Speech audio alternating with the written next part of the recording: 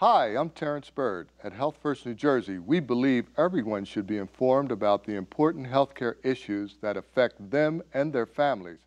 That's why Health First is proud to support programming produced by the Caucus Educational Corporation. Pregnancy Health, next on Caucus, New Jersey. Funding for this edition of Caucus, New Jersey has been provided by Englewood Hospital and Medical Center, Qualcare Inc., a local managed care company covering 750,000 New Jersey residents, and by New Jersey Natural Gas, proud to support education in our communities.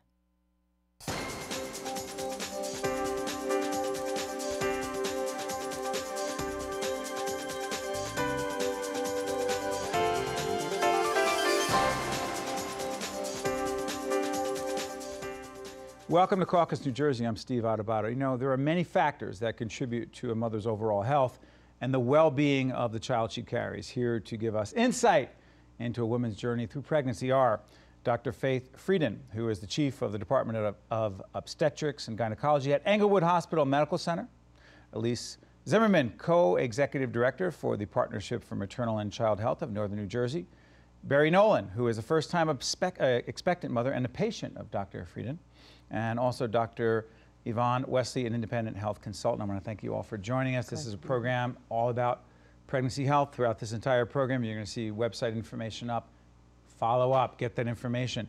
There have been so many questions that we've been talking about before we got on the air. Some of them will make it, some of them will not. But Doctor, I want to ask you, let's talk about a couple of things right out of the box that are important. How important is age, the age of an expectant mother, when it comes to pregnancy health? How much does it matter? Well, age 25 versus 35, how much does it matter? 25 versus 35 is not as critical. I think when you talk about moms who very often are now with delaying childbearing into the late 30s and early 40s, that becomes more of a factor. How so? What changes? You're 41. All right, I'm going to have my first child. I waited. I tried to build my career. Now I'm ready. What changes? Well, a couple things. First of all, the risk for chromosomal abnormalities increases as we get older than 35 years old. Second of all, as we get older, and this is true for men and women, the chance for some other superimposed medical complications such as diabetes, hypertension, illnesses like that, chronic medical conditions, those are then superimposed on top of pregnancy. So it's an additive risk of underlying medical conditions and also just the risk for chromosome problems as we age. So stay on that in terms of pregnancy health. What specific things do you recommend that a woman do if she is 41 and or anywhere in that range, first pregnancy, to do everything possible to make it the safest, healthiest pregnancy possible? Okay. Well, the most important thing that a woman can do is to optimize her own health. And a good rule of thumb is generally the best thing for a healthy baby is a healthy mom. So if you have a condition such as I mentioned, diabetes, hypertension, speak to your doctor, tell him or her that you're planning to try to conceive, and have them work with you to make sure you're on medications that are safe to take in the first trimester of pregnancy, make sure that your glucose levels are under control, stop smoking, stop drinking, things like that. Or don't start. Or don't start, right. Okay, let's talk about this. I'm curious. Go ahead, jump in, Doctor. Yeah, can I jump in on the age Absolutely. You've been once before. I know you jump in. That's why you're here. Yeah, on the age question, if you just kind of look at New Jersey data relative to age, and certainly one of the major complications or issues in maternal child health, preterm labor, it actually looks like a bit of a U, if you would. So the very young seem to have a lot of preterm labor, and the older seem to have a lot of preterm labor. And the bottom of that curve, if you would, is somewhere between age 25 and 29 for preterm deliveries. So what do we take away from that? Age has something to do with when you're going, if you're going to deliver prematurely. So age does seem to be a factor in producing a healthy baby. And this is interesting because I keep asking the question, and by the way, the reason we got into this with our partners at Englewood is because I'm convinced that as much information as we think is out there, there's a lot of misinformation, a lot of confusion, a lot of myths. How aware do you think most women are of what you just said? Elise? Yeah, I think actually that the word preterm birth is confusing. In fact, I think that most people, most women think that every pregnancy is going to result in a healthy baby, and women are actually shocked when they have a baby who's born too small or too early. And I think that I would just add, I would add to Dr. Frieden's comment about you need to know your own family history in terms of having a healthy delivery. Because if your mom had a baby that was 10 pounds, you might want to be checked for gestational diabetes. If your mom had severe depression, you might want to know about postpartum depression. So knowing your own history is very critical so that you're prepared. I think being prepared is helpful. Stop right there. Have you tried to find out any of those things? I had to. Go ahead. I have a couple blood disorders that Dr. Frieden knows better about than I do. That's your doctor right there. Yes. So you're in good hands, so go ahead. Yeah, Tell us no, about I it. had a couple blood, I have a couple blood disorders that I found out before I was even thinking about getting pregnant. My sister got pregnant like 2.5 years ago, almost 3 years ago, and she found out she had the same thing. So then they brought my sister and I in, my sister and my mother and I in to check where the heck this came from. So I already knew what I was in for. What else did you check out? Nah, I'm healthy, like, thank God. No, I didn't really, besides that, no. Okay, I'm curious about this. I've gone through, it's so funny to say, I've gone through 4 pregnancies. Can I say that? Yes, you can. You can. You sure? Absolutely. Why not? I'm I surrounded torture my here. I can say that. Takes 2. From a 19-year-old turning 20 as we do the program to a 22-month-old little girl, right? So I've been through 4, but actually never did the really hard work. I think to myself, I can't even imagine what it would be like to do the work of the mom, you know? Stress. This word keeps coming up. Now, I was stressed the whole time. And I keep saying, in terms of pregnancy health, you gotta manage the stress. You gotta reduce the stress. I don't Why are you feel making a stressed face? out. I don't feel stressed out. I don't really think there's anything to be stressed. Like, I'm not the first person to ever get pregnant. I'm not the last person to ever get pregnant. I have. Quite philosophical already. Oh but yeah, go ahead. that's me. I have 3 doctors watching me at all times. Like, they know a heck of a lot more than I do. If I just follow what they're, what's there to be stressed out about? Let's talk about stress. I'm not 16 years old having a baby. You know what I mean? Like. So hold on, watching the shows, the so-called reality shows, Teenage and Pregnant, or whatever the hell they're called, that'll create stress, right? It sure will. Yeah. Talk about stress in this whole Okay. thing. Well, you know, for a long time we said, oh, avoid stress, which is easier said than done. But there was sort of this free-floating anxiety about stress, and we didn't really know what effect it actually had. But we're learning more and more that stress actually does have a true physiologic effect on the body. Well, we've learned that in things like the role that it plays in preterm labor, the role that it plays in infant mortality. There are absolute physical effects that stress can have on a woman's body that can affect the growth and development of blood flow to the placenta, raising her blood pressure, as I said, preterm birth. So it really can have an actual physical effect. So what do you do? I mean, look where we live. Look, we're doing the show in northern New Jersey, a couple miles outside of New York City. We live in a stressful area where things are stressful. But I think, Steve, what No? happens is that we have to look at our coping mechanisms. That, as you're saying, it's not just the stress of pregnancy in terms of, oh my goodness, is the baby going to be okay? It has a lot to do with all stressors. But How about work? Bumper to bumper traffic. How about not having work? Aggravation at your computer. Paying bills. All of the tension and the stressors that can, is the marriage okay? Is the relationship okay? All of those stressors, it really becomes internally to say, how do we cope with those things? And how do we see those things? And do we even see them as stressors? And do you simply say, all right, I'm going to a yoga class? I'm not a yoga kind of gal. I punch things. I like kickboxing. Hold on, time out, Elise, before I jump back in. Yeah. You're not. I'm not a yoga kind of You've been doing this show person. 25 years. This just may be finished the running a greatest quote I've ever marathon. heard. I'm not a yoga kind of girl. I just punch things. What? I'm not really like cerebral and everything. No, like This is, by the way, this is PBS. Watch yourself. What do you don't punch people, you punch things. No, I don't punch people. That's crazy. No, You I'd punch like rather do things. kickboxing. Like, I just finished running a marathon before I got pregnant. Oh, okay, I I'm just not wanna like a clarify. gentle exerciser. That But doesn't. you're talking about how you get your stress out. Yeah, like I run. I ran till about a month. I ran a race a month ago. I ran Okay. a 6 mile race. So And that helps with stress. Go ahead, Elise. That's your coping mechanism. Yeah. There's another coping mechanism, which is outside of the studio, Steve, which is your mom. Yeah.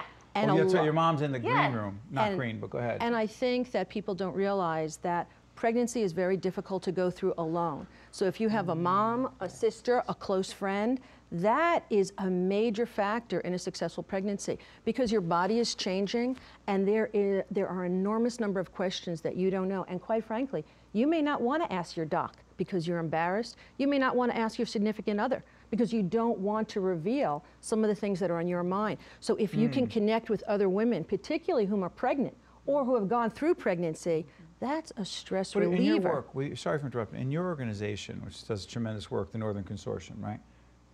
Do you see more women having that support system that Barry has, or not? I would say not, and I will tell you why. We are a very transient society, so we have moms who live in California with women who are located in Livingston. We have women in Newark whose moms have passed.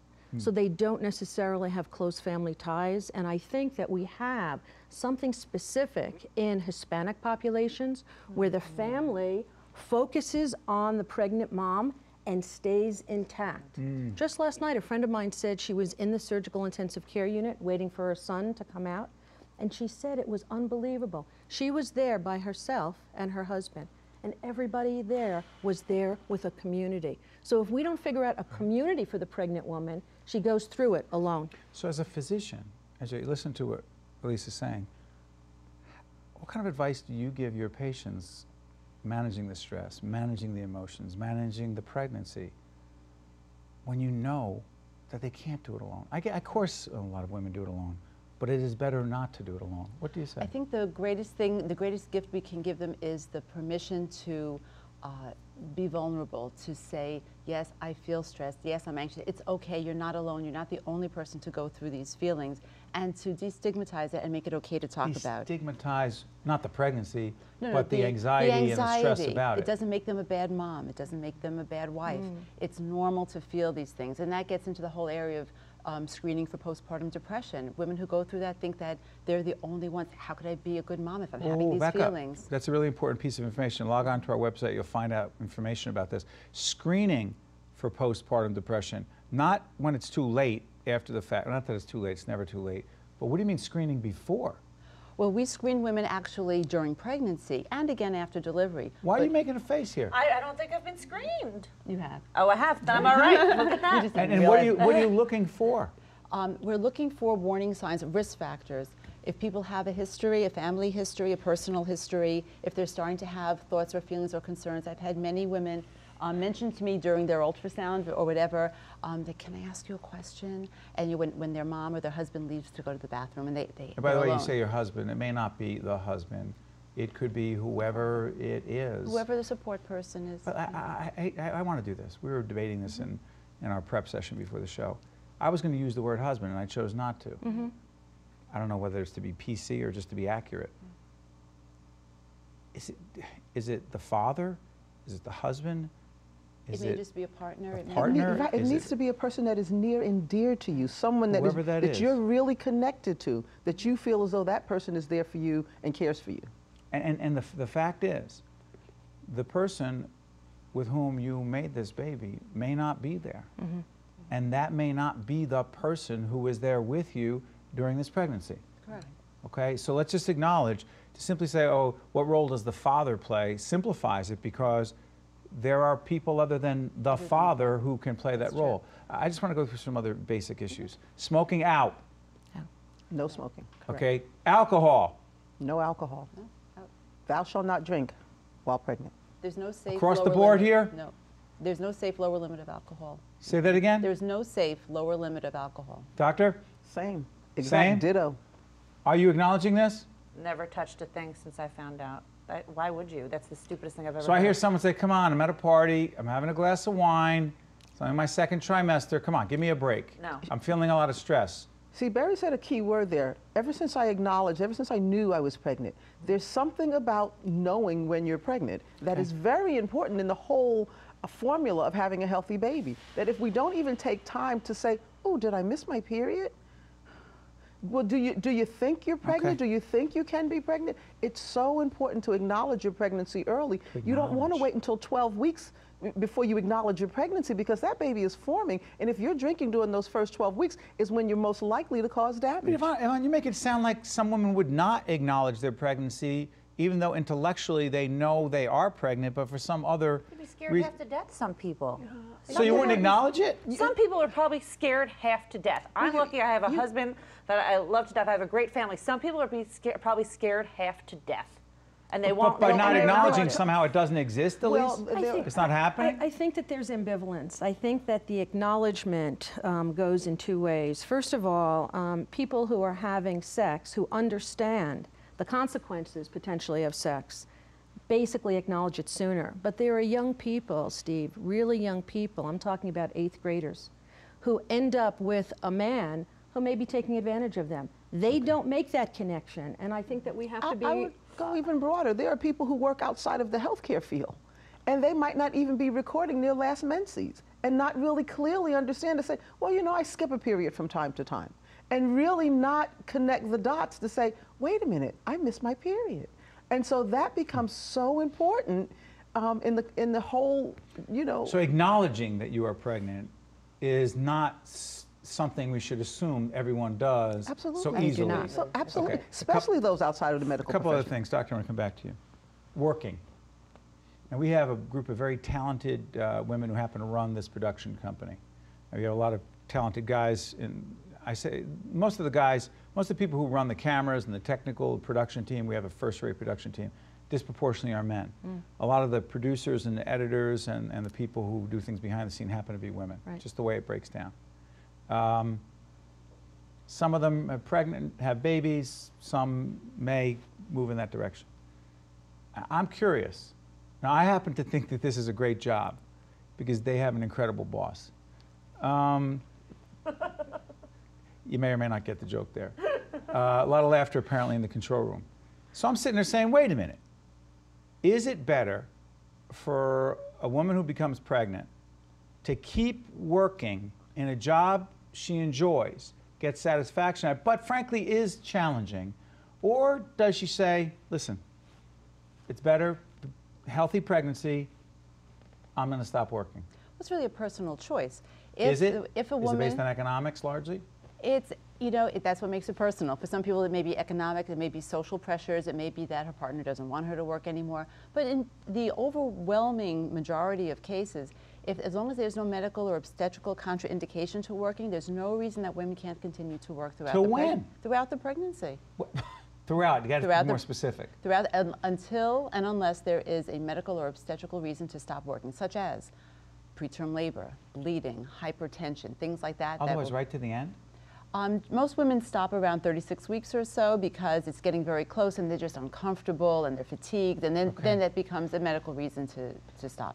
Okay. I worked till Friday and gave birth on Sunday for both children, both of my daughters. And I think it was very healthy for me because I didn't obsess about how much weight am I gaining, am I missing out on a party because I'm not drinking. The reality was that I thankfully was healthy, and therefore I went right from my office at a hospital to the delivery room. It worked out beautifully. That was right for you. That was well. By the way, right for me. Can we talk about? You mentioned something else. Curious. Exercise. We did not talk exercise. Yeah. Should a woman who has not exercised all of a sudden? I know again, you got to consult your physician. Everything's personal, customized, right? A woman has not exercised. She says, you know, I'm going to start exercising. I'm pregnant now, and I want to do the right thing. I don't want to gain that much weight. I'm going to start exercising. Good or bad idea? Well, you know, it should be with the physician's supervision. It's a good idea to become active. It maybe start slow, take walks every day. Something very low key. Eating healthy is always good advice. Stay well hydrated, but it's not the time to start running marathons if you've never done that. Not the time if you haven't done that before. Okay, obesity is such a big issue in our society today. So connect obesity to the issue of pregnancy. Okay, so that means... Yeah, we see more complications in obesity. For those women who are overweight, who have gained over 30, 40, 50 pounds during the pregnancy, we see more complications, whether it's diabetes, whether it's hypertension, whether it's preterm labor. There are lots of other issues that begin to happen with excessive weight gain during the pregnancy. So are we then saying that if a woman is thinking of getting pregnant, if she is able then to get pregnant, that she should be thinking about getting her weight under control before she gets pregnant? That's always good advice. That's good advice. Whether she's going to get pregnant or not get pregnant, it's a good idea to get your weight under control. It's just good for your general health. And as I said, what's good for general health is generally going to be good for the Did you do any of those things, Barry? I mean, you always worked out. I was in the best health of my life before I got pregnant. I ran my first marathon. I ran the New York City Marathon with my husband on November 5th. That was it part of the plan? You're going to run a marathon and then get pregnant? Well, after, when we started getting trained, I'm like, once we're done with that, yes. But it wasn't, the night of the I'm gonna get marathon, you guys said, all right. Right after? Really? Well, no. Well, I had to, like, I had IUD. I had to get the IUD taken out. Like, they're like, yeah, but. Okay, moving right along. I did not expect it to go right there. Yes, you were saying, Elise? But there is something I know about it's true, planning but you don't have to pregnancies. say everything that's true. Yeah, but there is something about planning pregnancies. Go and ahead. that really, that IUD speaks to it, planning the pregnancy. What do you mean? So that when pregnancies just happen, then we don't realize when we're pregnant. So we don't acknowledge pregnancies. 50% of pregnancies are unplanned. Yeah. 50%? 50% are unplanned. Yes. So when you're talking about acknowledging pregnancies, you have to realize, we have to first get understanding that you are pregnant when you weren't even thinking about pregnancy. There's planning going on here. Say that again? I said there's planning going on. You're like, I finished For this. some people. Well, Sometimes. Okay, so we're saying for the healthier pregnancy, it is better to be planning Yes. than to not. Yes. Yes. That's correct. Okay, can we do, all right, since you brought it up, can we do sex and pregnancy? Well, yeah, we can talk about it, doctor. How Sex would you like to handle it? I'm not upset. Bill Berlin, I am not obsessed with it. It's the public, the PBS public needs and wants to know these questions. Yes, they do. Sex and pregnancy. In general, it's sort of like exercise and working in pregnancy. Consult with the physician and find out, make sure there's no medical or obstetrical reason not to. Most of the time, there's not a reason to abstain from sex during pregnancy. So if a wife says, come on, it's 2 months in, I'm done, there's reason for concern.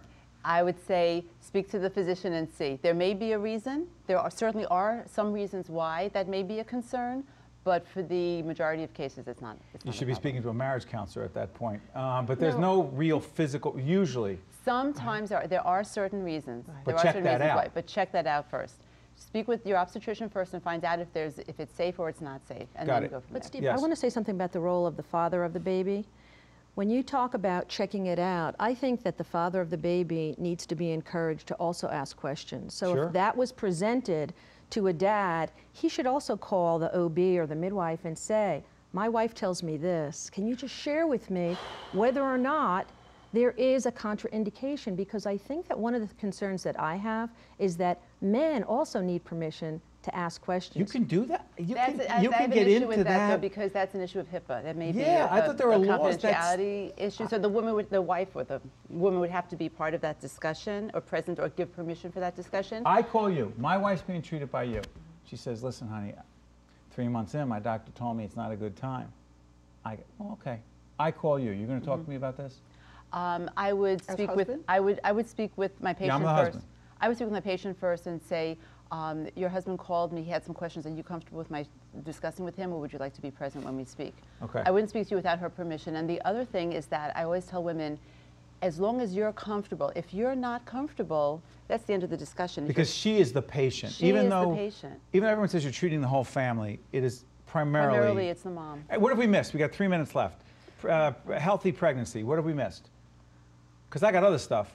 I got seafood issues. Come on. I hear. Is it a myth? Decrease mercury. Big fish, any fish larger than your hair, and stay away from it. Really? Yeah, I mean, you want to minimize it at least. So if you're eating tuna, if you're eating salmon, Okay. large fish tend to hold on to mercury. Smaller fish don't stay in the water long enough for that to happen. You're so if going you're along eating with the this? smaller That's fish, good. I had never heard that one before. yeah, keep but your I like hand. it. Yes, I like nothing. it. Yeah. Okay, hair dye. Easy way to remember. Dyeing your hair. There's not a lot of data Not a lot about of data that. on this. Listen, I only want to go with relevant, important information. Weight gain. Is there an amount? Is it a case-by-case basis, or? Well, there are general guidelines. If someone's normal weight, it's generally about 25 pounds or so is a good weight gain in pregnancy. But if someone is already obese to start with, then we recommend gaining a little bit less. Listen, like 30 seconds It's left. very scary and annoying, this whole weight gain thing, because you really try to stay like in the barriers that they tell you, but you can't work out too much or you're going to stress out this, and you should keep moving. It, like once you get later into like 8 months, like it just gets irritating because you still have to eat. Well, you look great, you are great, Thank you're going to you. have a great, you're having a great pregnancy already, and we will do postpartum depression on another show. I can't believe you brought that up before. The preceding program has been a production of the Caucus Educational Corporation, celebrating 25 years of broadcast excellence, and 13 for WNET, NJTV, and WHYY. Funding for this edition of Caucus, New Jersey has been provided by Englewood Hospital and Medical Center, Qualcare Inc., a local managed care company covering 750,000 New Jersey residents, and by New Jersey Natural Gas, proud to support education in our communities. Promotional support provided by NJ Biz, all business, all New Jersey, the Star Ledger and NJ.com, everything Jersey, and by New Jersey Monthly, the magazine of the Garden State, available at newsstands. Transportation provided by Airbrook Limousine, serving the metropolitan New York, New Jersey area. Caucus, New Jersey has been produced in partnership with TriStar Studios. Health First New Jersey Medicare Plan is growing in the Garden State. Thousands of members in Bergen, Essex, Hudson, Passaic, and Union counties depend on Health First New Jersey Medicare Plan. And in January 2012, Health First New Jersey Medicare Plan will be available in Somerset and Middlesex counties as well. If you're eligible for Medicare and live in New Jersey, find out more about Health First New Jersey Medicare Plan. Health First New Jersey Medicare Plan. Feel good about your health care coverage. This is One-on-One. Join me as we get up close and personal with some of today's most compelling personalities. This is one you can't afford to miss. Weeknights at 7 and 11:30 p.m. on NJTV and 12:30 a.m. on 13.